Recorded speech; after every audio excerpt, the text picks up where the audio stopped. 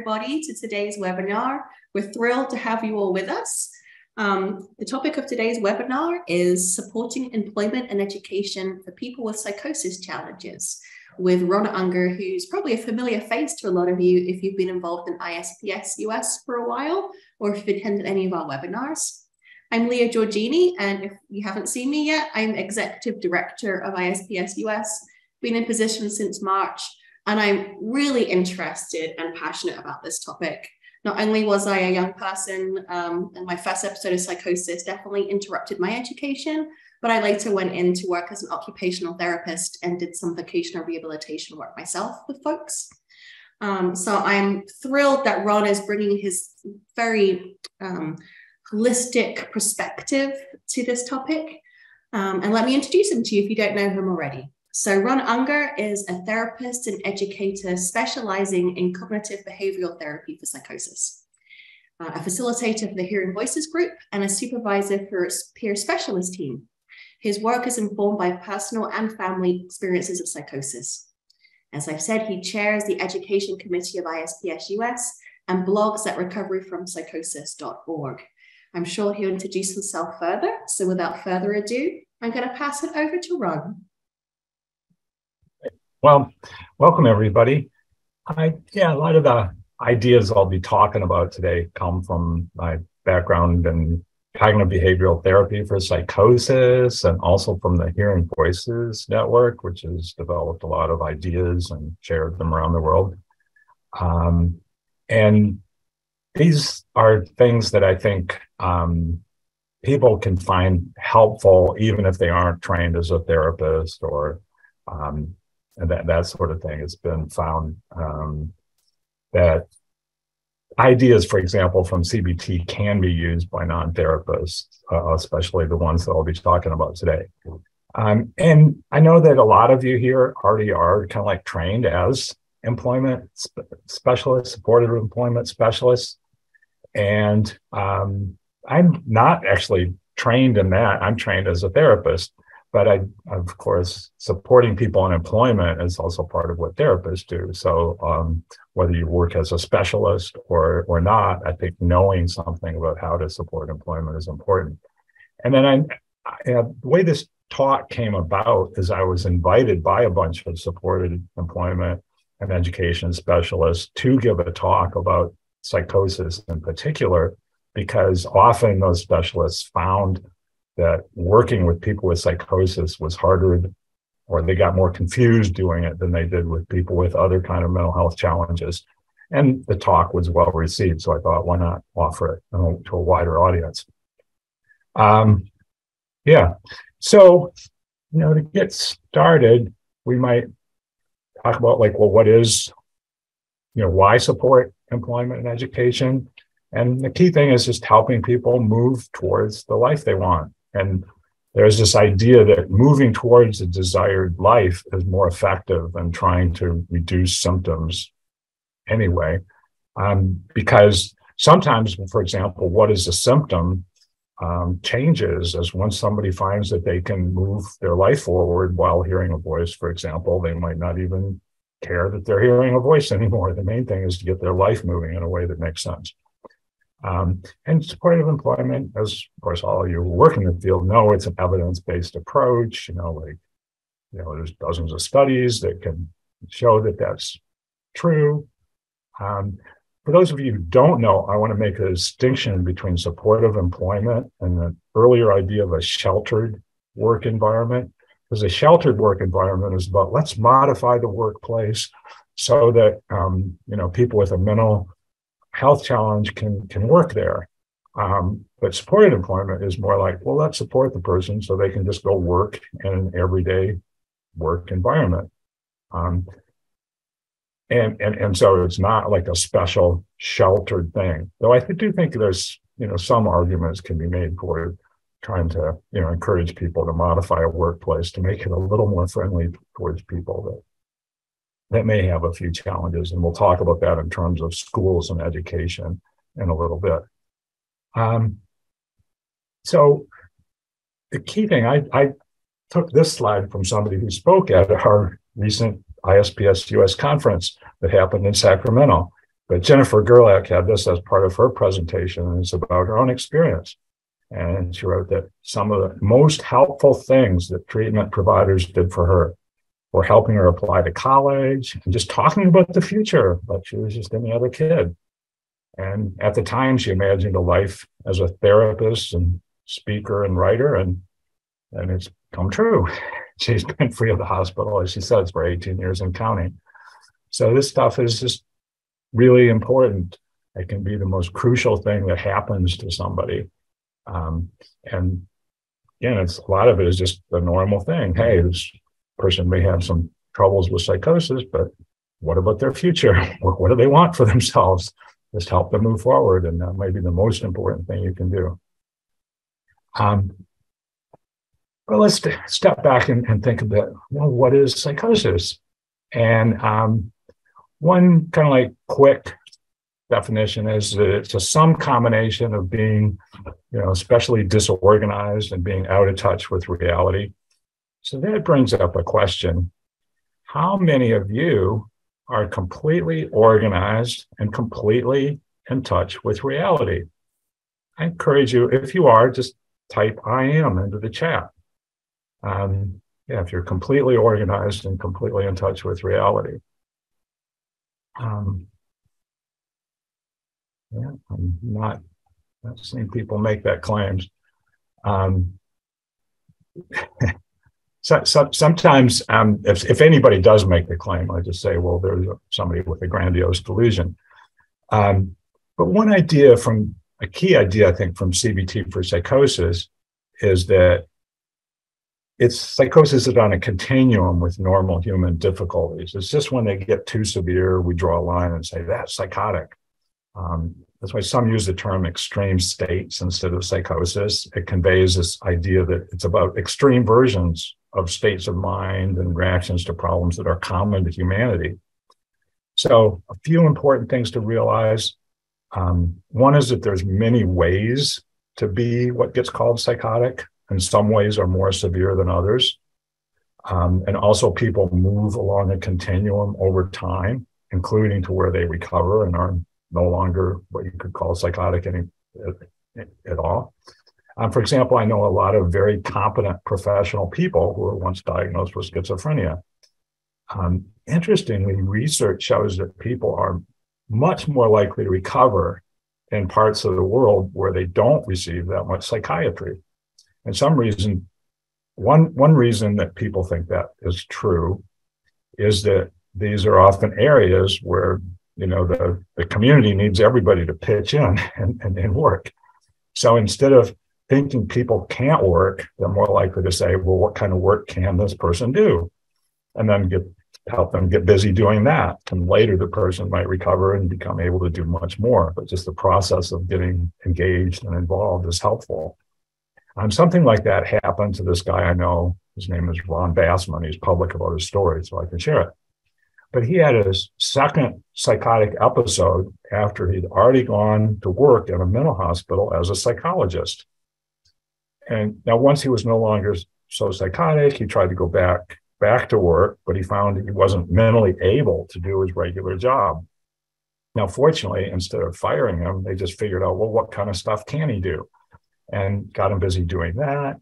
And, so he got busy doing that. And then after a while, was able to do more. And then he went back to his regular job, and then he advanced, and later he was head of a mental health agency and later directed a nonprofit and all this sort of thing.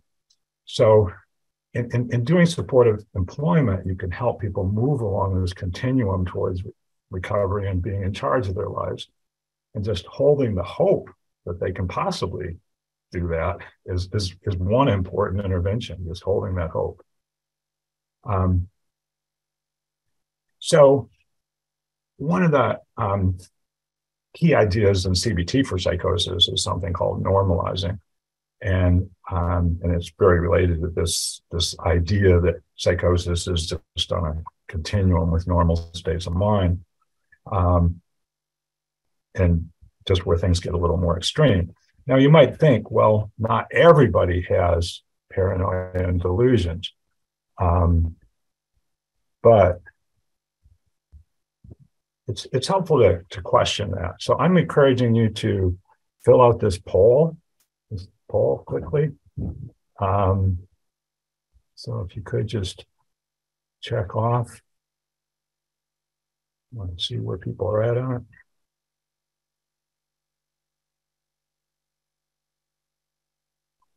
So at least get to where more than half have answered.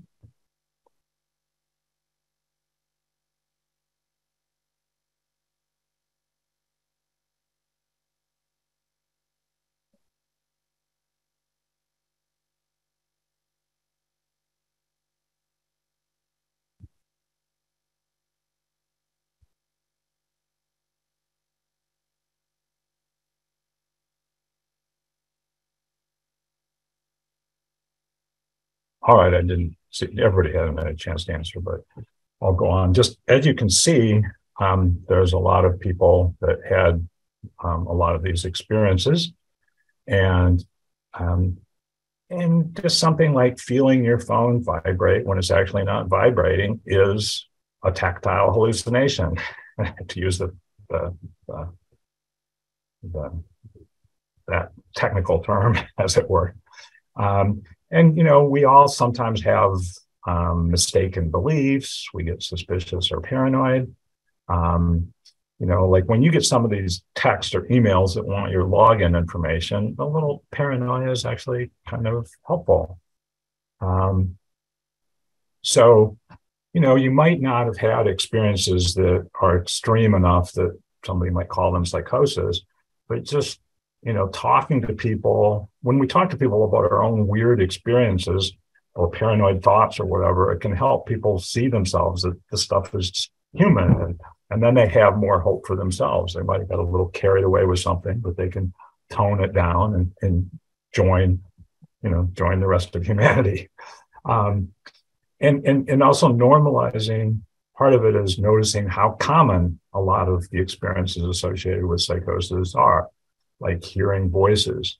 You know, research has shown that maybe about 10% of people will at some point in their life experience a significant episode of voice hearing. And many of those will get through it without needing any kind of mental health assistance.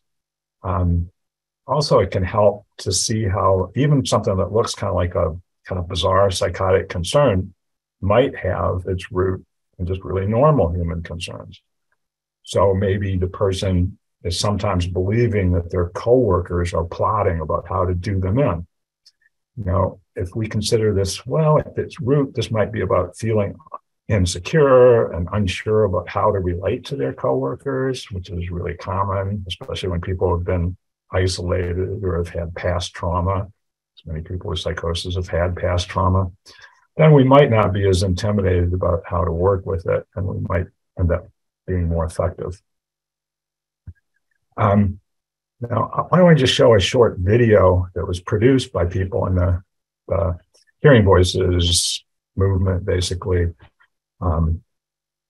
It's just about the experience of hearing voices and how to support people in the education system who do hear voices, and see if you can't see in this some kind of like normalizing kind of stuff being discussed.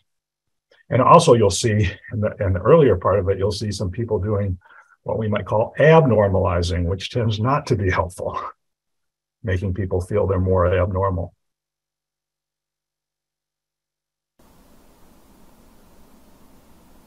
Students like us who hear voices or see visions are, like any other student, full of potential.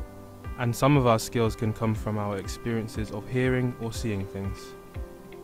Like me, I can think outside the box, and I know we can't take things at face value. I'm great with focusing and multitasking. I've heard voices for a long time, and I've had to ignore them in order to study. And even when we're struggling, it's important to keep in mind that our abilities enabled us to get a place at university in the first place. For some of us, our voices can also be a positive force in our lives. The reasonable adjustments and support that you offer can help us overcome these challenges and complete our course. So in my case, I can find it quite difficult navigating university life alongside my voices. They can make me feel terrible. Everyone's looking at you here. You're so stupid. We're now going to look at sensory perceptions and focus on an example of auditory hallucinations in patients with schizophrenia. They're all looking at you. You're so dumb. You're so stupid. They're all laughing at you. They're all laughing at you. It's difficult enough without having to deal with the stigma from other people. I've also had some tough experiences recently. Haha, you can't even call people on the phone. You're so useless. You are pathetic. Attendance levels are unacceptable. If they don't improve, there will be sanctions. Alex has failed to inform me of any mitigating circumstances. I think you need to suspend your studies. If you're hearing voices, you just can't be well enough. I can manage my voices when I am fully supported. Could I try? I don't like your tone. You are sounding very aggressive. Exam situations are the worst for me. Okay, you have 3 hours for this exam and your time begins now. All of these responses can be really unhelpful. They not only feed into stigma around our experiences, but also create extra barriers for us to navigate when systems and institutions can already feel intimidating or exclusionary.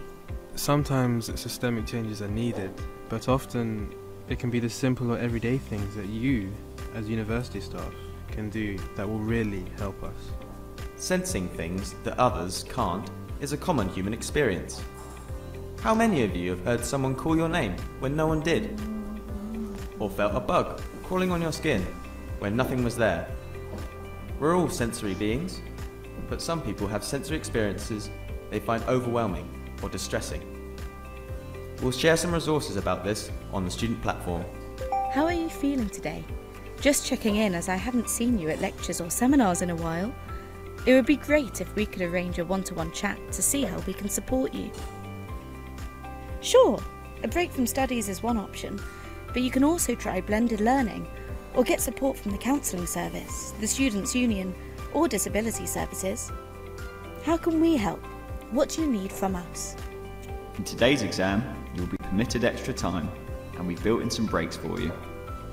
There are lots of ways to understand hearing voices. Try to be kind instead of fearing us, and talk to us about them. Many of us have experiences of being dismissed, misunderstood, and marginalised. Try to believe and respect us, and we can figure out together how to thrive at uni. If we fall off the radar, please don't let us fall through the cracks. We have so much to offer, but sometimes we just need the chance to show it. For more information, please visit www.voicecollective.co.uk. Right. So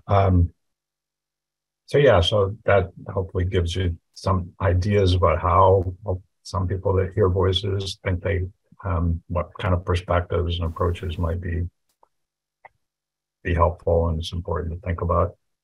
One thing I think that's helpful to think about is that, like I said earlier, I think psychosis covers a broad range of experiences. And it's important to individualize what you're doing to the person you're working with, and collaborating on, focusing on problems that they also see as problems. Because, it's really important not to decide what someone's problem is and jump in and try to fix it, but be working on things together. So try to get a joint understanding. A big reason why, people often go off track when they're trying to help someone with psychosis is that the helper gets an idea of what the problem is that's different than the person that they're trying to help has, and so they're actually clashing. And so we want to be collaborative. That's really key, working together in a friendly way. And that can be tricky, of course, to develop a joint understanding and collaborative relationship with somebody who sees the world way differently than you do. But a key thing is you want to avoid any kind of butting heads about beliefs.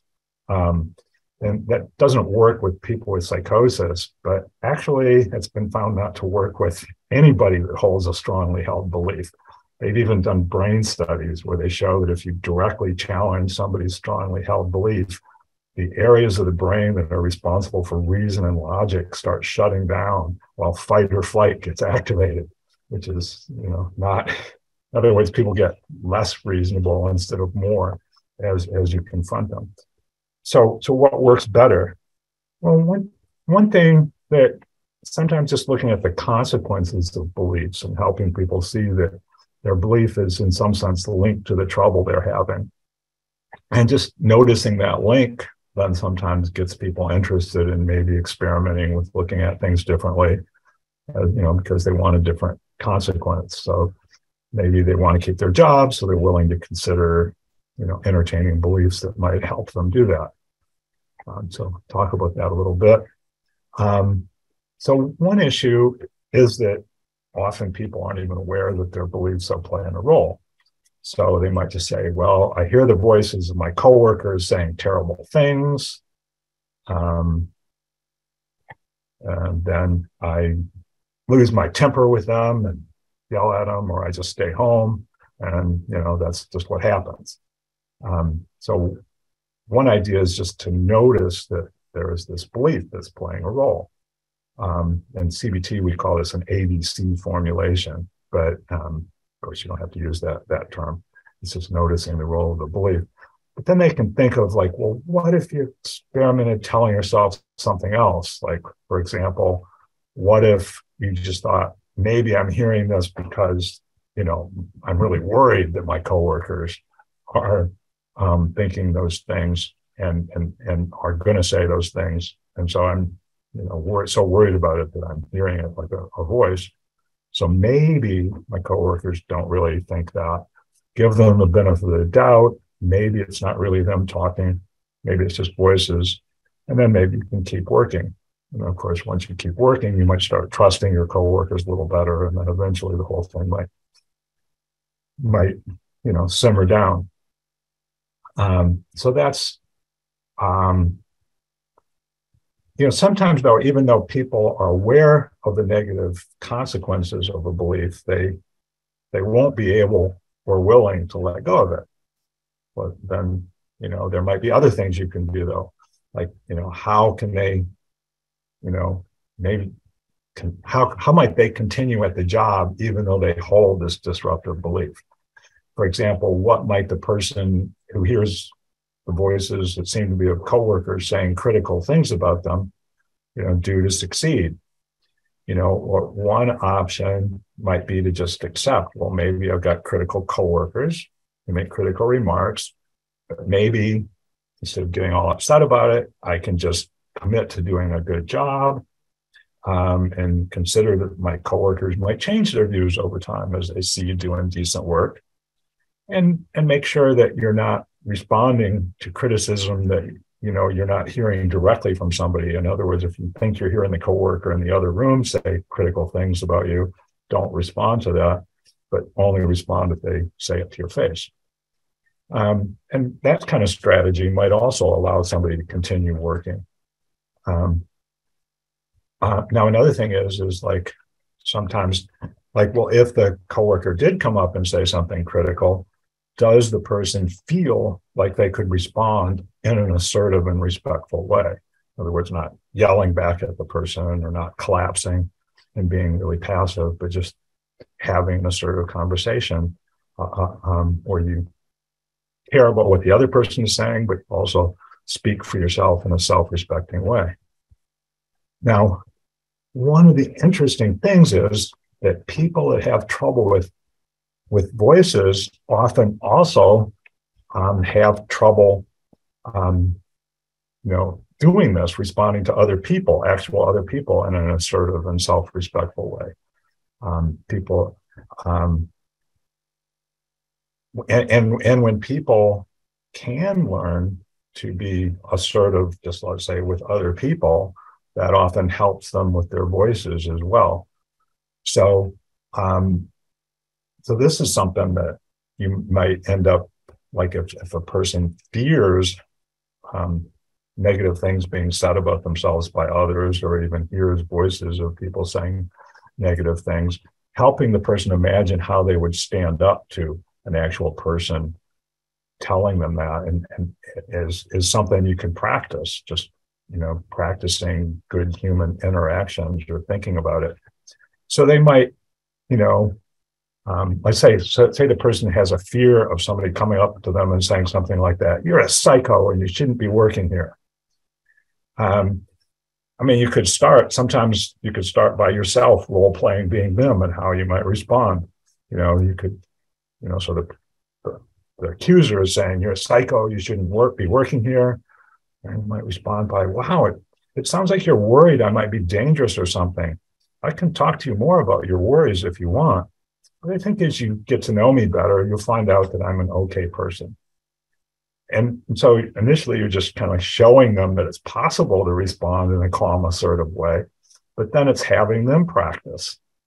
First, just imagining themselves do it, and then actually, doing it. You can play around with role plays.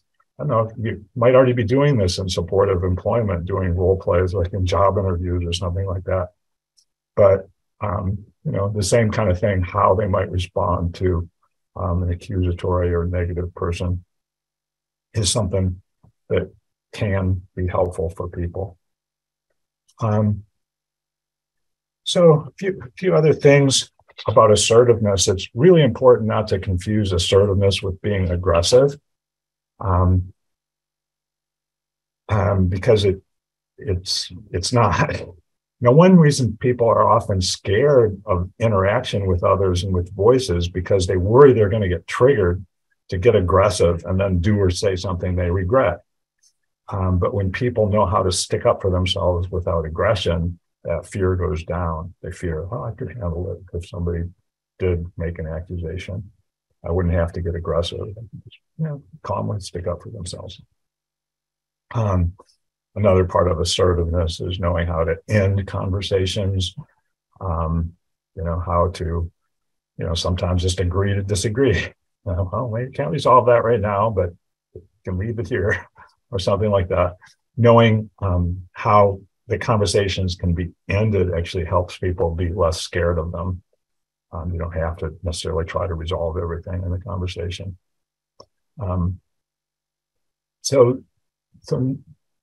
So people feel safer when they feel like they can handle conversations, they can handle talking about stuff. And that feeling safe is really central to what we're talking about with psychosis, because one thing we found is that often, the core of psychosis is people feeling unsafe.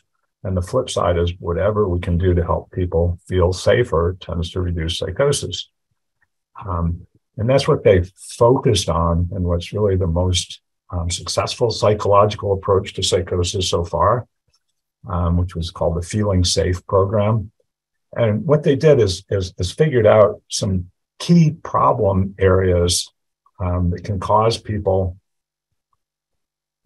to feel unsafe, and they didn't work on what they saw as the paranoid delusion or whatever.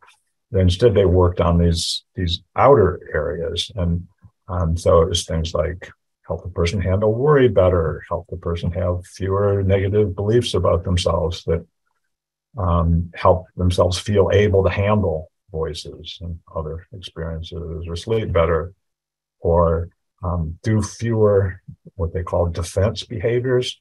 I should just probably explain that. That's things people do to try to defend themselves, but that may actually make things worse. And it also keeps them from finding out they don't have to do it. So some examples might be, maybe the person never really looks at people very much, because if they're afraid if they look at people, they'll see signs of rejection. But then because they never look at people, they're never tuned into what people are actually thinking and feeling, or when they're being accepted. So actually getting the person to practice actually looking. Or they might have a belief that, like they're in danger when they're in public, so they try to rush through it as quick as they can. And sort of like, but dropping that would mean maybe going to the store and actually shopping very slowly and kind of meandering and showing themselves that, hey, actually, this is a safe place and I can be safe with. So getting people to try doing what they're scared of doing is kind of like a key approach there. But it can help people make big shifts. You know, they might first have them just imagine doing it, have them imagine going to that social situation, and you know, just meander rather than rush through it, or look at people rather than not. Now, if you had virtual reality equipment, they're actually finding that it can be really helpful to help people work through this in virtual reality, where they see themselves going into a shop, let's say, and interacting. But you can, you know, we can do it with imagination and role play instead. And then eventually it can be going with them maybe while they practice some of this stuff out in public. Can be a helpful thing to do. So the previous slide showed that one of the areas in the Feeling Safe program addressed was worry. And we might kind of like wonder, well, what does that have to do with delusions and psychosis? But one way of thinking about it is that, you know, what we call delusions happen when people aren't handling worries and uncertainty very well. So one thing people do is when people can't stand being uncertain about possible threats, they may just decide that it's true. You know, instead of they're worried that the coworkers want to get them fired, they just decide it's true, or that the voice they hear is the coworker that wants to get them fired. So, you know, they feel better in the sense that their uncertainty and worry is gone, and now they have a fixed delusional belief, but underneath it's really just a worry. So when people have better skills for handling uncertainty and worry, then they can often reframe that. Oh, I'm worried maybe my coworkers want to get me fired, but maybe they don't. Or maybe if I do a good job, they won't want me to. So when people are doing poorly with worry, they're either maybe trying to think about what might go wrong, or they're thinking about it all the time. And both of those can be, you know, often not that helpful. Also, I want to say something about the connection between worry and like hearing voices and that kind of thing. I was just working with a guy recently who, you know, reported that his coworkers were pressuring him inside his mind. But as we explored that, he could kind of see that the coworkers he experienced in his mind were actually more negative than his, you know, coworkers, the things they actually said to him face to face. And so, you know, we talked about that. Well, maybe this is your mind worrying with the coworkers, you know, have these negative attitudes. Maybe you could play around with it though and imagine like what your coworkers would actually more likely say to you if they were really talking to you. And, you know, try that a little bit. And then you also sort of like realized that, well, maybe one reason why he was imagining his coworkers putting all this pressure on him is that sometimes he would shirk his duties and not do what he was supposed to do. And so maybe part of him thought he had to you know, create a lot of pressure in his mind to try to make him do the right thing. So as he was more able to think of it, well, maybe this is me pressuring myself, then he was able to say, well, maybe I just need to pressure myself enough to get going and then back off on the pressure. So it's, anyway, that also kind of relates to worry. Hopefully that's it. But a key intervention for worry, I'll just go over this pretty quick, in CBT is to try to turn towards worry some of the time, and then other times just, you know, let go of it and focus on, you know, getting on with things. So a key idea is that a little worry goes a long way. You know, so one way to do this is to just set a time where they practice facing their worries, let's say 15 minutes or so, and actually use a timer so you don't go so long. And, you know, during that time when you're deliberately worrying, you face your thoughts about what might go wrong and consider what to do about them. You might come up with a plan to get more facts or to talk to people or actions to reduce threats.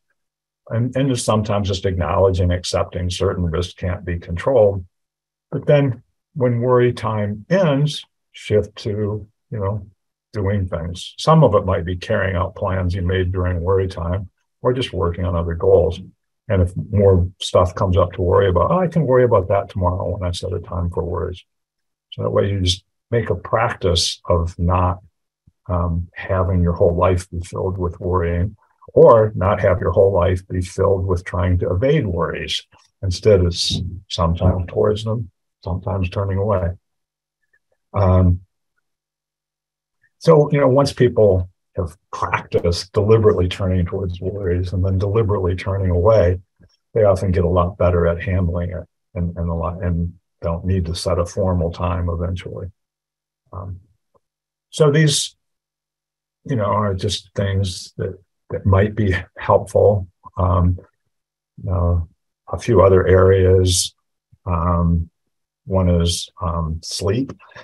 Obviously, if people are sleeping horribly and really irregular schedules, that can make it hard to work. And as well as the poor sleep can contribute to mental health problems.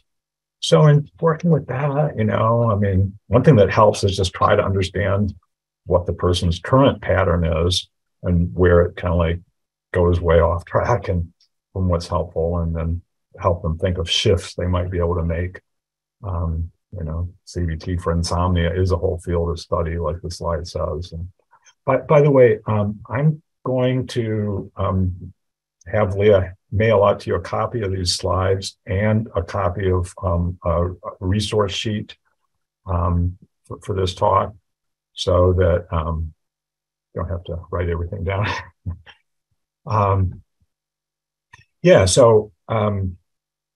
Lots can be worked on about how to help people sleep better, and it can really help improve mental health. Another area is just people having low confidence in themselves, lack of self-confidence. And that can have a variety of reasons. Some of it might have preceded the psychosis, things in their life that made them feel less self-confidence, and that helped them be less stable, which helped them head into the psychosis. Now, some things might be because of things that happened during the time when they were psychotic, that can really shake people's confidence. And some may be caused by the mental health system that too often focuses on labels and deficits. So, earlier we talked about helping people see they can be assertive with other people or with voices. But being assertive is hard when we worry about the truth about ourselves might be that we're worthless or horrible. So that's where helping people identify strengths and positive qualities about themselves comes in. I think that's something we can be paying attention to all the time when we're interacting with people we're trying to help, just helping them notice that they do have strengths on the positive side. But we can also do specific exercises to help people identify strengths. So in that list of resources, I'm going to include this worksheet. You see part of it here, which just looks at, well, here's a bunch of things that people often think of as positive. Maybe we can check off the ones that you feel like you already have, and then maybe some of the other ones you might notice you're working on, but you're not quite there yet. And then maybe other ones aren't that important to you.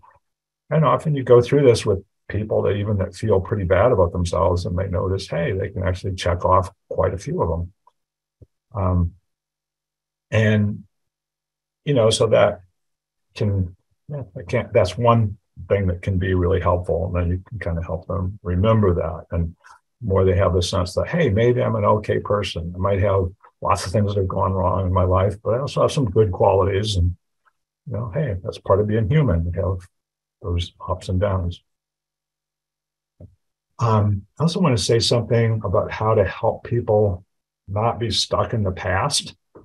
Now, often people with psychosis have had traumatic pasts. For example, a lot of research indicates that trauma can be a cause of psychosis later. And also psychosis may cause people to believe they've had horrible things happen to them, even when they didn't. And often objectively horrible things do happen to people while they're psychotic as well. So trauma has often played a big role. But some people think that if trauma is an issue for somebody, then they need to focus on the past. And that can be helpful sometimes for people who might benefit, for example, seeing a therapist who does help them, with trauma-focused therapy. But of course, that's not the focus and supportive employment. And people often can make a lot of progress with approaches that don't address the past. So it's not that they always need to address the past. But instead just focus on ways to feel safe enough now. And a lot of that includes helping people consider that the present may be different from the past. And so examples might be a person believes they lost some past jobs due to persecution and bullying. You may not even know if were they really bullied or was it just paranoia? But without digging into that, you can just suggest, well, maybe the new job will be different. Let's work on making sense of what you're seeing now on the job and try to make sense of that evidence in a non-paranoid manner. Another example might be a person believes they can't face others because they think that the others have probably heard horrible things about them. And someone with that kind of belief, I might talk about how celebrities often have to deal with people spreading horrible stories about them, right? And what works? Well, often it's just holding your head up. You don't know if the person heard the gossip or not, but just, what you know is that you're a person of some value and you have a reason to be there. And if they confront you face to face, hey, I heard that you blah, blah, blah. Well, then it's good to be able to imagine, facing that directly. And how would you face that in an assertive way so you could help them with that kind of role play, but also realize that they don't have to,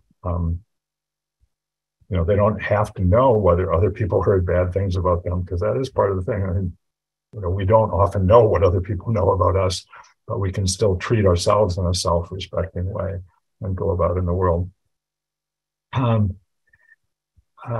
Here's another example. A person believes they can't function in the job because their brain's been damaged. And that could be, maybe they have a psychotic story of how their brain got damaged, like that the aliens were experimenting on them. Or maybe it's a belief they picked up in the mental health system, or somebody maybe convinced them that they have a brain illness that, many people, for example, we report being told that their schizophrenia diagnosis means they'll never be able to work again. It's also possible even that your client had actual brain damage, right?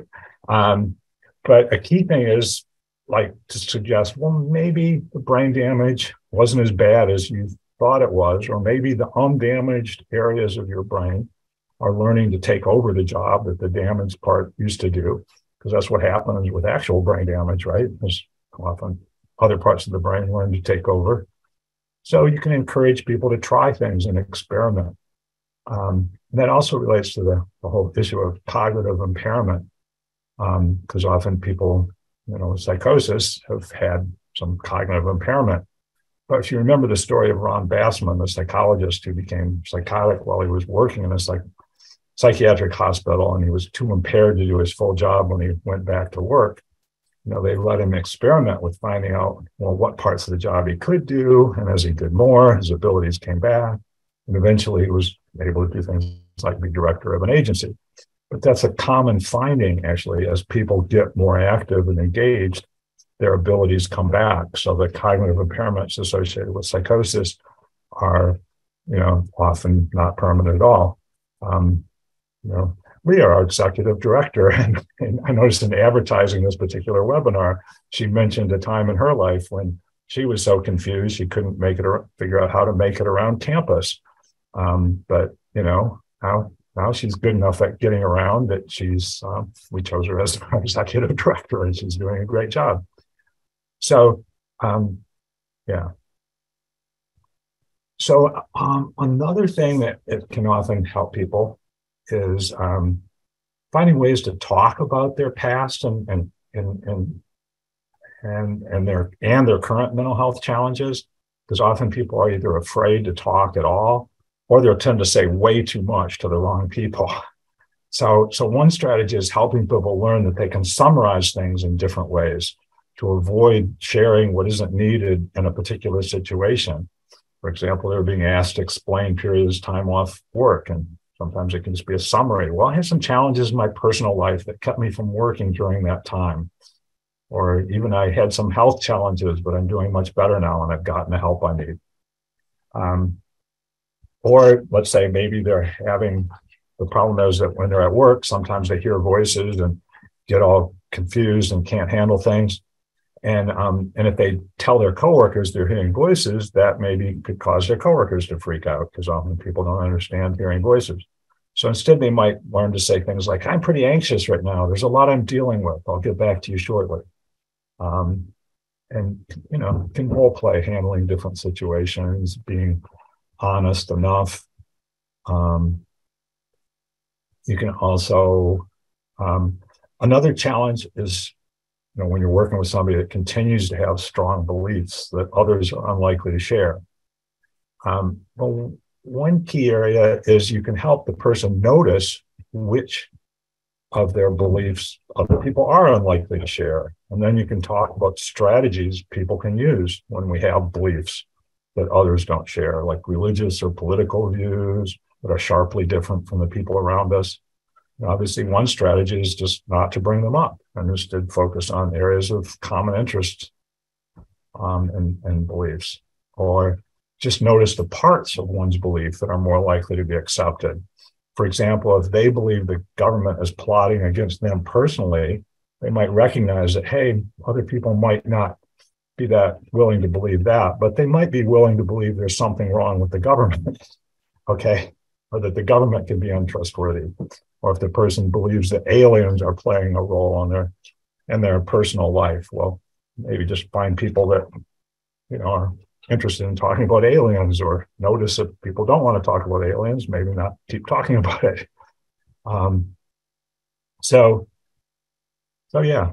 And then what about when people seem really shut down? They seem really flat or demoralized. What sometimes gets called negative symptoms of psychosis. And that's negative because something seems to be missing. Well, one thing we can understand is that people being shut down in that way can be an attempt to protect themselves. In fact, if I've got it right, we have Pat Deegan as part of this webinar. I was actually have her as part of this presentation as well, because she is a well-known psychologist now, but as a young person, she was hospitalized and diagnosed with schizophrenia. And when she got out, she was just sitting on the house, smoking cigarettes and drinking Cokes. But this is the quote I wanted to read, and it's, they blamed it on our illness, but they don't understand that giving up is highly motivated, highly goal-directed behavior. For us, giving up was a way of surviving. Giving up, refusing to hope, not trying, not caring. All of these were ways to try and protect the last fragile traces of our spirit and our selfhood from undergoing another crushing. So people can be giving up because they're afraid of trying again and getting just battered down.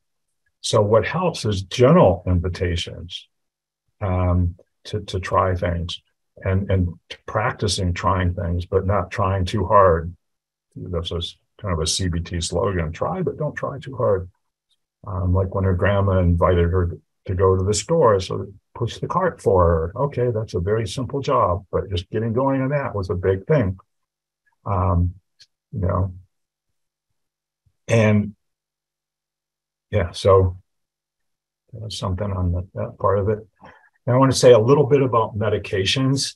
One thing I assume is everybody's familiar with the problem of people suddenly quitting their medications and becoming unstable and relapsing and everything falling apart.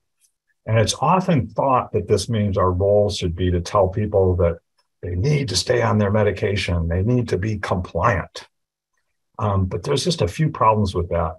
One is that people often feel trapped on the medications. They might have both unpleasant subjective effects and maybe side effects that are actually damaging their physical health. And when people feel trapped, they can get into, fight or flight mode, and that can lead to actually suddenly rebelling and quitting the drugs. Another problem is that we can't know for sure that someone should stay on these drugs forever. Lots of people do successfully get off, and some studies indicate that people who get off the medications are more likely to recover and be able to work and go to school. So instead, we can take the position of not knowing what the person needs regarding long-term medication. But we can also take a position backed by research that making small changes in medication or slowly tapering is usually quicker than quitting suddenly. And then if people are upset with their medications, we can encourage them to make thoughtful decisions, talk with their prescriber, make changes cautiously. If you go down and it's not working, you can possibly go back up. Then they're less likely to be trapped and less likely to make sudden changes that could be detrimental. And that does require being able to do assertive communication with the prescriber. But again, that's something else in practice. These assertive communication skills are great on the job, but they also help talk to your prescriber or help you deal with voices. There's all sorts of reasons why it's important. So a lot of this stuff will probably come up that people are talking about this beyond your, what you know how to help people with. But there are some important things you can do. One is just encourage them to believe that a solution can be found, even if you don't know what it is right away. And encourage people to look in a variety of directions, not just to look at medications and psychiatry to answer everything, but also, encourage them to go see a therapist, encourage them to reach out for more support from family and friends, any changes towards a healthier lifestyle, peer groups and peer support, like Hearing Voices groups, and also educating themselves, like self-help approaches. Daniel Fisher is, a psychiatrist who did have a 5-year period as a schizophrenia patient. And he wrote this book, Heartbeats of Hope, about a whole variety of things that helped him recover. And, so some people are, open to reading and, learning what can help that way. I could just tell one quick story about how reading can be helpful. I was seeing this guy who was just starting to go back to school after a psychotic episode. And he called me and said he was having big trouble. He was starting to have unwanted racist thoughts while he was in class. And then he started worrying that everyone could read his thoughts, and that made him scared to stay in class because they would see that he was a racist, and it would be terrible. Now, at that time, I was going out of town, and I couldn't schedule a session for a couple of weeks. And so what I did is just suggest that he read this book called The Imp of the Mind, which is about how to handle unwanted thoughts, because he was having unwanted racist thoughts. And when I did finally manage to meet with him a couple weeks later, he had read the book. And based on what he read, he was no longer worried about his unwanted thoughts. And so he wanted to talk about other issues at that point. So just the book itself.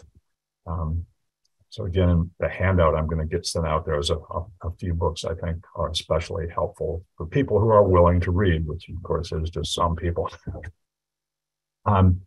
So bigger issue is what we're doing is trying to help people change their story. Now, a lot's been said about stigma, but an ongoing problem is that much of what we call stigma actually comes directly from the mental health system. Oryx Cohen, when he was first diagnosed with psychosis, found that the way professionals talked to him about what had happened made him feel like he'd lost his membership in the human race. They were basically teaching him he had a brain illness and he'd always have to take this medication. But fortunately, he did find good help, and now he's chief executive officer of the National Empowerment Center. He's married with kids and, does not rely on the drugs and all that. So people with psychosis, they often do get in a lot of trouble with what we might call their psychotic story or psychotic perspective, that they, believe there's important emotional reasons why they believe it, but it gets them in trouble. So we often, think that we can pull them out of that by convincing them the psychiatric story instead. Oh no, what you're believing isn't true. That's just caused by your illness, which is schizophrenia or, whatever, psychotic disorder.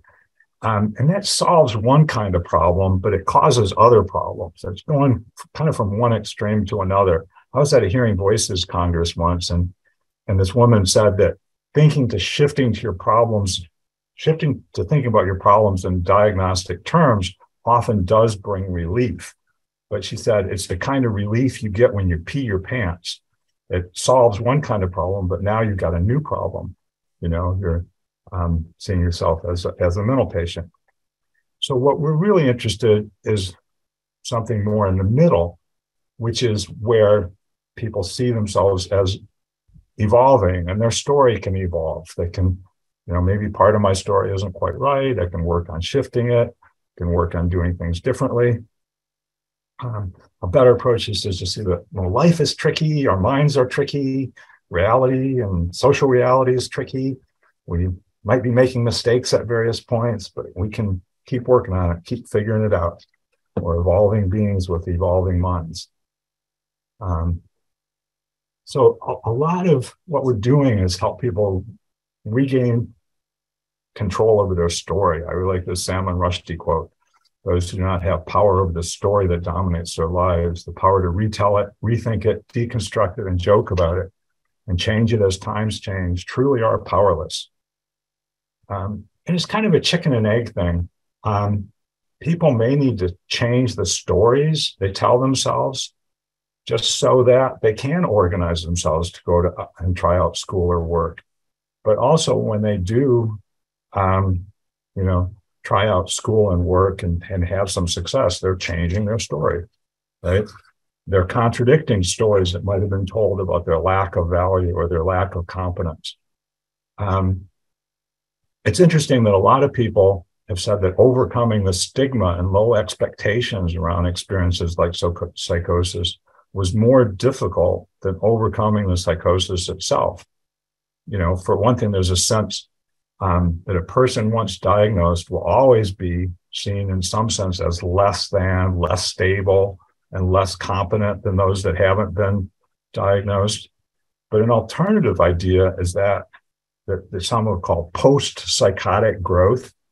And that's the idea that, at least for some people, having gone through an experience of psychosis and recovery can lead to them becoming stronger than they would be if they never had the problem. It's at least something for people to consider. So, you might have noticed what I'm talking about is just the importance of believing that people can evolve and recover. And lots of people who have recovered said that meeting people who believe they could do it was one of the most important things in helping them do it. And one thing that will help you believe that others can recover is just knowing other stories of people that have done it and keeping those stories in mind and being curious about how that kind of stuff is possible. Well, this stuff can be tricky and there's lots of things that can go wrong. But it can also be very inspiring, because when you do effectively help somebody who's been severely troubled, that can be a lot more rewarding than helping people whose problems are maybe less severe and much more easily solved. So I think I've just got you started thinking maybe about what's possible, but I hope you keep curious and keep learning and discovering things. And so now we're open for some questions and discussion. Stop my share. Thank you so much, Ron. That was a great talk that covered so much ground. And thanks for shouting out my story. Yeah, there was a time in my life where I was so confused and diagnosed with first episode psychosis that I couldn't remember what classroom my class was. My sociology class actually was the one I can remember most particularly. I just couldn't find it. But I'd been there like 100 times. Fortunately, now I'm a little bit less confused. I still get there sometimes, but I think it's probably on the normal spectrum now. But yeah, just little things like that just really got in the way of me being able to pursue my education. So great that you're able to share some strategies and approaches and ways to understand these issues so that others can work through them too. All right, folks, looks like we have a few questions in the Q&A box, but feel free, you've probably had some time to think already about what Ron has said. Feel free to keep adding them to the Q&A box and we'll get to them. We'll start taking the questions now. Okay, Ron, so we have a participant called Matthew who's had a couple of really interesting questions. So let's kick it off with one of his. Is it okay or problematic to encourage a loved one with psychosis to work if they say that they don't want to work and they are home isolated most of the day? Yeah, well, I mean, I was saying earlier, it's really important not to be trying to solve a problem that the other person doesn't think they have. So I would say first, try to find out what your loved one's sense of like what they see as problems in their life. And then you might gradually like tune into how maybe work would help solve some of those problems. But first get on the same page with them. So like, for example, sometimes people are bored, you know, and it's like, oh, boredom, what if you had more things to do? You know, and that naturally leads to, well, maybe there'd be some advantages to work, but also be willing to talk about why they don't want to. Supportive employment has been found that most people, even with a diagnosis with schizophrenia, can work if they want to work. But if they haven't wanted to work yet, they're not going to do it. So sometimes, but it has to be step by step. So first, finding out what their actual what they see as problems and what their values and goals are that they see as doable, and then see how once the person starts becoming more active with just simple things, simple little successes, then they might get interested in bigger things, and try to do that without introducing a lot of stress and pressure, but kind of playfully and just opening up and not too, because remember, stress is often like what's making the problem happen in the first place. So I hope that's at least part of an answer. It strikes me that that quote you read of Pat's is quite relevant there too, about that maybe withdrawing being a defense mechanism or a way of preserving dignity. Yeah. If you feel like you're just going to go to work and it's going to be a complete disaster, of course you're not going to want to try. Yeah, thank you. Okay, Matthew had another question. How similar or different are the set of interventions for supporting a person with psychosis versus mania?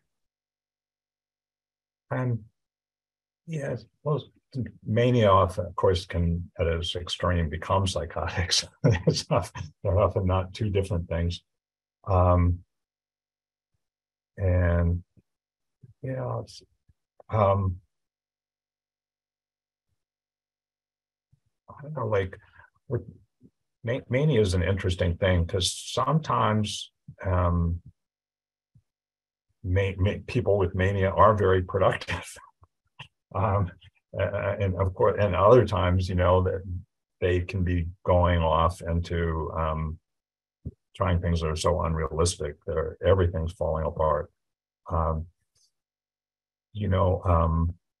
It can be hard to reach people that are really manic, but often, you know, you have to kind of like hang in there with them and so they can calm down a bit and then start noticing, you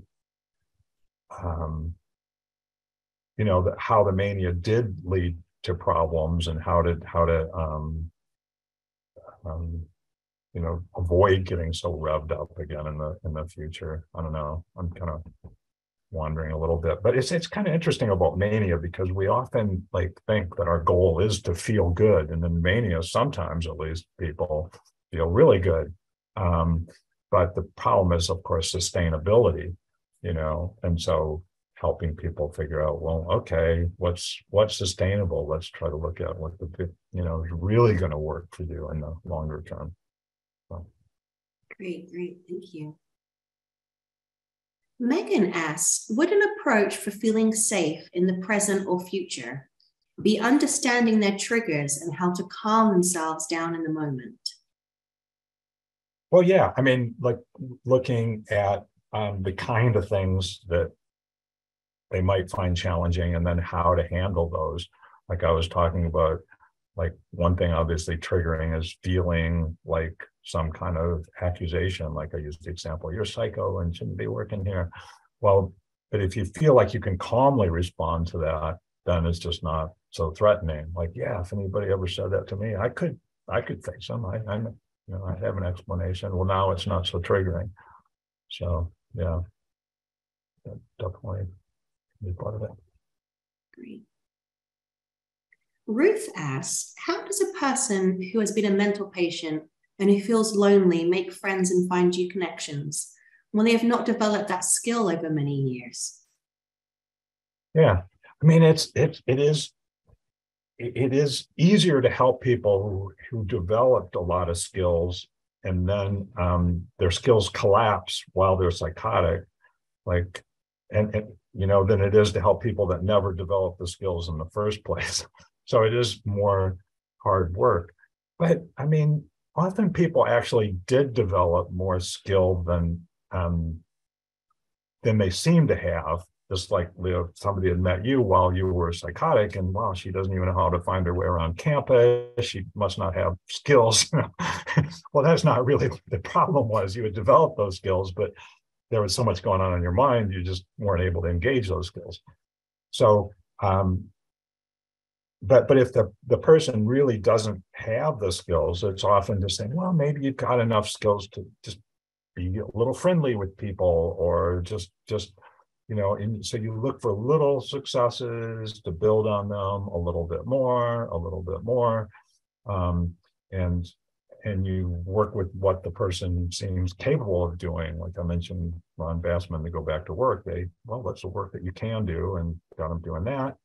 Then gradually, like, started doing better. Well, the same you might do socially. Like, can you like just work on really simple things and have simple successes. Having successes is really important. And so you create situations where there can be success, and then really noticing the success, because sometimes people will succeed, but then they're really quickly, but I should be doing so much more, and they won't recognize the success at all. So it's really important to have the success and notice the success. Hey, that was some value. That was something positive there. That's better than how you were doing last week, or that's, hey, how can we have more of this? That was fun, Absolutely. There's something to be said too about engaging with peers. And I don't mean anyone who's been a mental patient should only interact with mental patients. Of course, that's not what I mean, but there's something greatly enriching about meeting others who've been through similar situations, which is probably the success of the Hearing Voices movement, for instance, and Hearing Voices group, where people get to come together and share that experience and make connections. Mm-hmm. Yeah, and one of the things is, if you feel like in order to be with people, you have to kind of like hide part of yourself, that can lead you to feel bad over time. I mean, it's a good skill to know how to hide part of yourself. If you know, for example, hey, if I tell these people I'm hearing voices, they'll freak out and they'll think I'm weird. Maybe I should hide it. But it's a lot easier to do that at sometimes, if at other times, you can go to Hearing Voices group and talk to a bunch of people who understand and can relate to you, and you can be really open. And then you go, well, the only reason I can't be open with these other people is because they got these weird prejudices, and it's much more, you start having the feeling that, hey, I'm actually okay, though some people might judge me, but I'm actually okay. Absolutely. I notice we have a lot of people working in services here as employment specialists, and I would imagine that some of those folks might even have had lived experience themselves.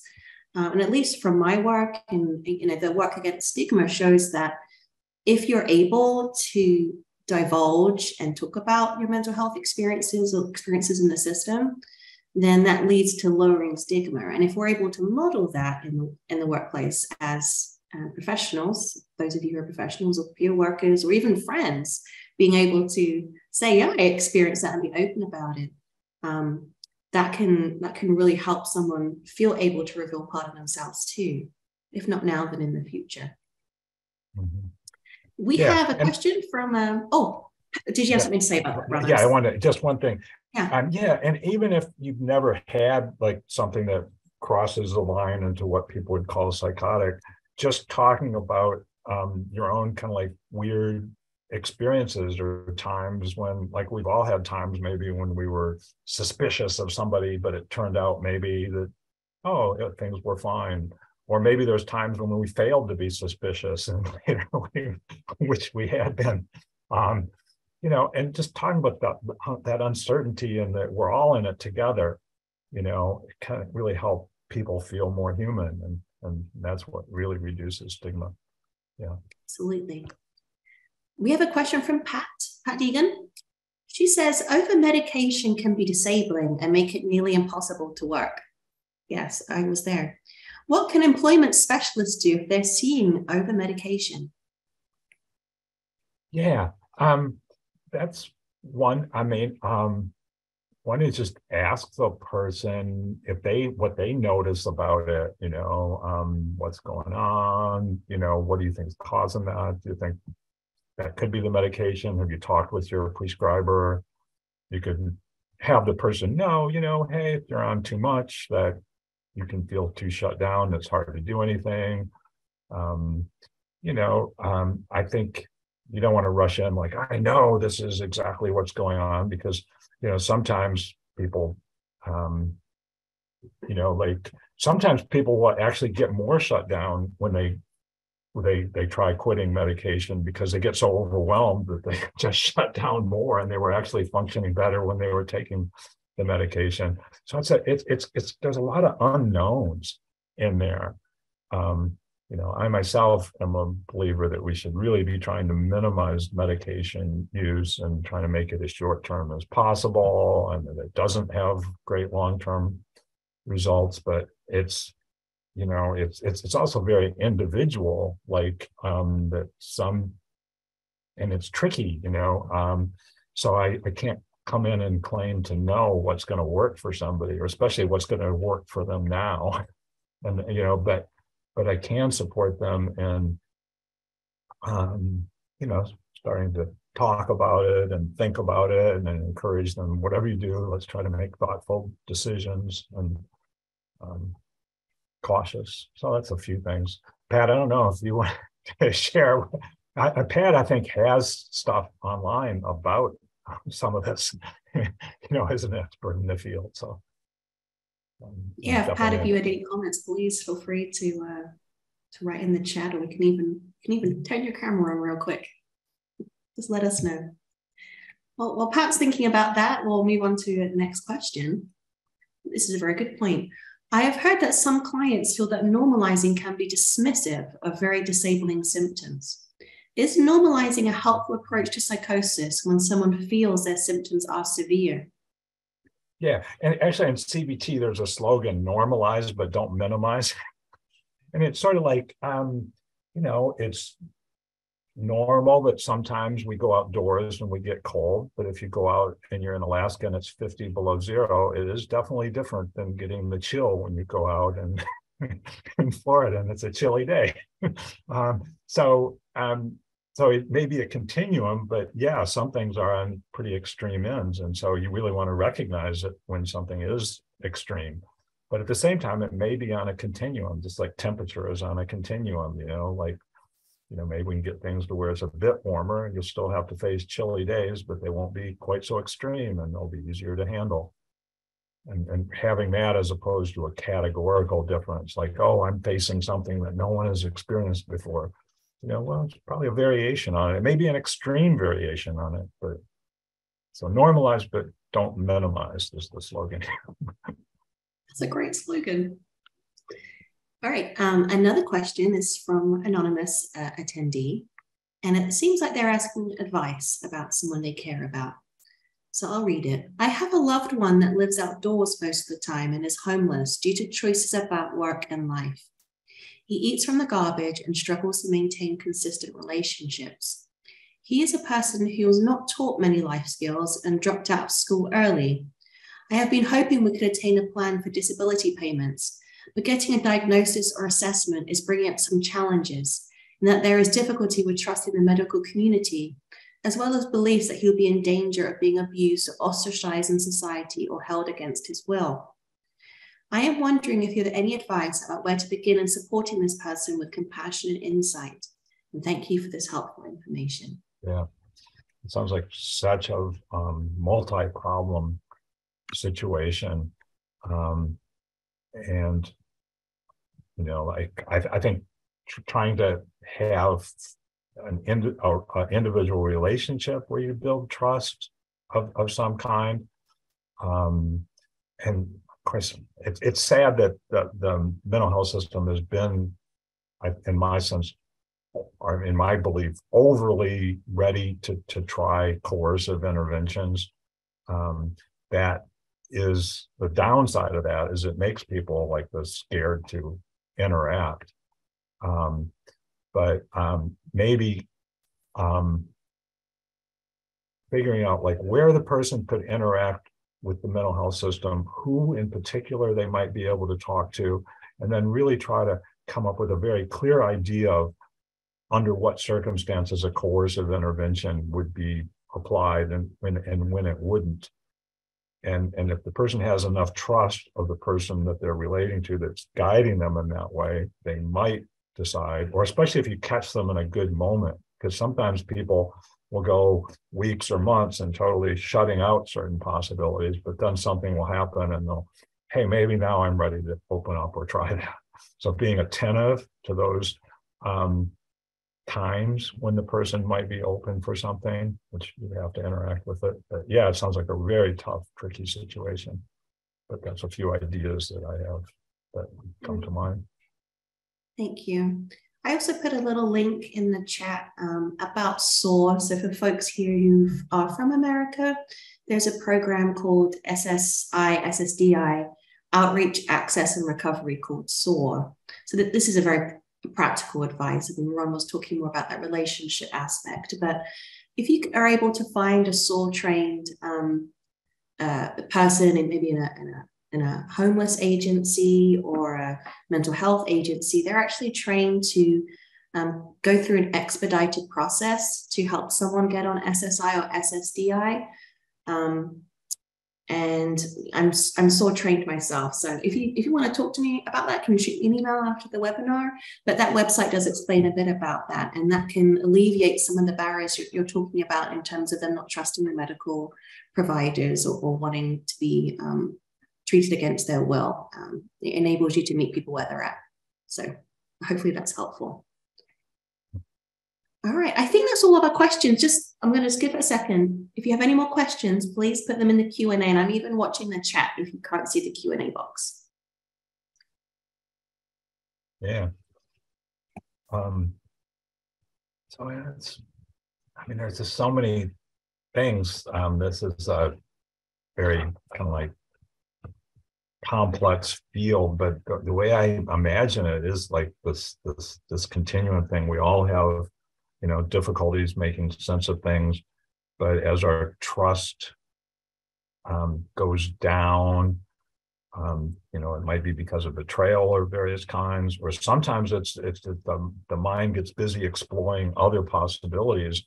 Like one thing when you were talking with Leo about having trouble getting around college, I remember times, because I went through my own experiences as a younger person and never ended up in the mental health system, but definitely stuff that people would have called psychosis.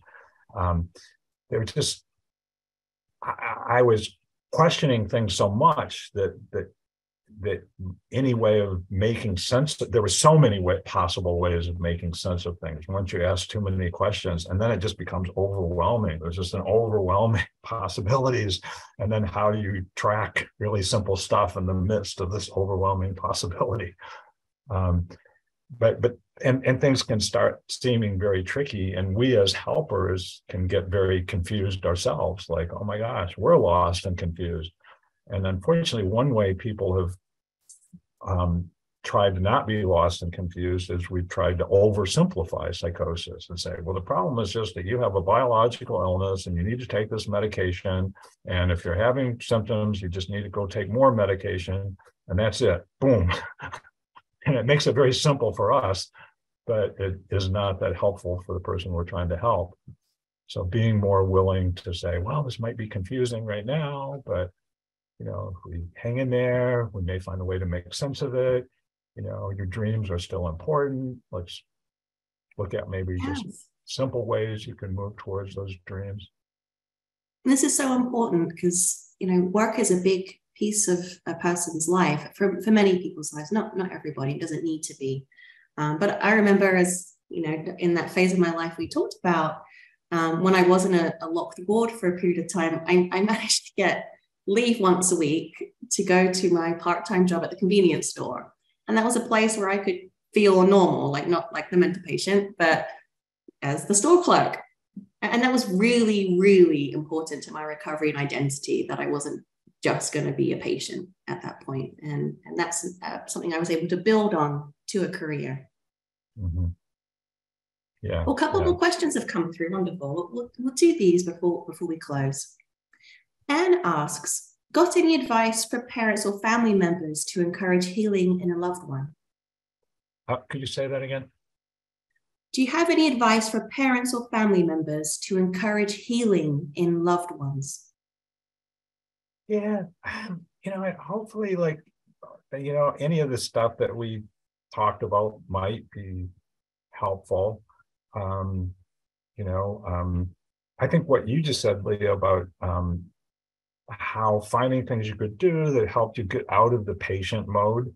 So anything you can do with your loved one that helps them get out of the patient mode and acknowledge them and connect with them in ways that aren't, and recovery-oriented cognitive therapy, one way they help people get out of the patient mode is that they'll ask the person to help them with something. And whether it's, Pat Deegan's grandmother asking her to push the cart in the store, or like in therapists will often ask, let's say the person does nothing except sit around all day and look at YouTube videos. Well, ask the person, what are the coolest YouTube videos out there? And which one should I look at if I want something really, and that person all of a sudden becomes, instead of a patient, they become the expert. Oh, I'm an expert on YouTube videos and I can teach my therapist what the good videos are. And it's really connecting with just what you talked about, and then help people expand on that. So you can do that in a family too. You just hey, how can I put this person in a mode where they're actually, somebody that's contributing or helping me, or, so that they're not being treated as a patient. Yeah, great advice. All right. Okay. This person has a comment and a question. So they really appreciated this presentation and the humanity piece, true empathy and compassion, and how people are approached. I know there's an ongoing movement and push to create this type of perspective within the system. How can we create this type of perspective that better influences policies and how people are treated? For example, further shift from a medical model that people's recovery may or may not include a medication compliance. And they know it's a big question. So how can we influence policy and to shift away perhaps from a medical model? That's a huge question. And I feel like it's been a lifetime. One of the most important things I think is teaching people about alternatives and how to start doing them, and that will create a bunch of people who are aware that something else is possible. Then it becomes more easy to turn to policymakers and say, hey, look, we're doing this, but we need more support and we need more help. But it's kind of a chicken and egg thing. If obviously the policy is to teach people how to do this stuff, then more people will know. But so a lot of what my work though has been just trying to just reach whoever I can to get them interested in this, and then hope that those shifts, as more people become aware that this is possible, there's more pressure on the policy people. Hey, why aren't we doing this? Or why can't we get going? So, your thoughts? Absolutely. Also, shameless plug: you could join ISPS-US as a member or get engaged in our work, because this is exactly what we're pushing towards, and we need more folks like you and people who share our values to join our mission. The more of us there are, and the more work we can do together. Okay. Yeah. End of shameless plug. But check out ISPS-US.org to find out more. Yeah, so just joining as a member helps, but then also we're, thinking about volunteering in various ways, and, anything you can do. It's going to take a team effort. It's going to take a lot of us working together to make big changes. But every little change can be, like when one person changes and then they help a few other people, that counts. It may not be the big system change we want, but it's important. And it does help, I think, move towards that big system change as we get more people doing things that are helpful. I agree. Yeah. It's like ripples. They get bigger and bigger. Mm-hmm. Okay, it looks like the last question that we had is also about changing policies and shifting from that model. So I think that you've probably covered that already, Ron. So it looks like we're out of questions, but they have been wonderful, thoughtful questions. Thank you so much, everyone, for attending. Thank you, Ron, for sharing your expertise and experience. Did you have any final comments for our participants? Yeah, I just hope you find a way to use some of what we talked about to go out and do some helpful things. And it's a pleasure to be able to share some ideas. Wonderful. All right, and we'll get the recording and materials out as soon as we can. I would definitely think that'd be out by early next week. All right. Goodbye, everyone. Thank you for joining us. Absolutely. Bye.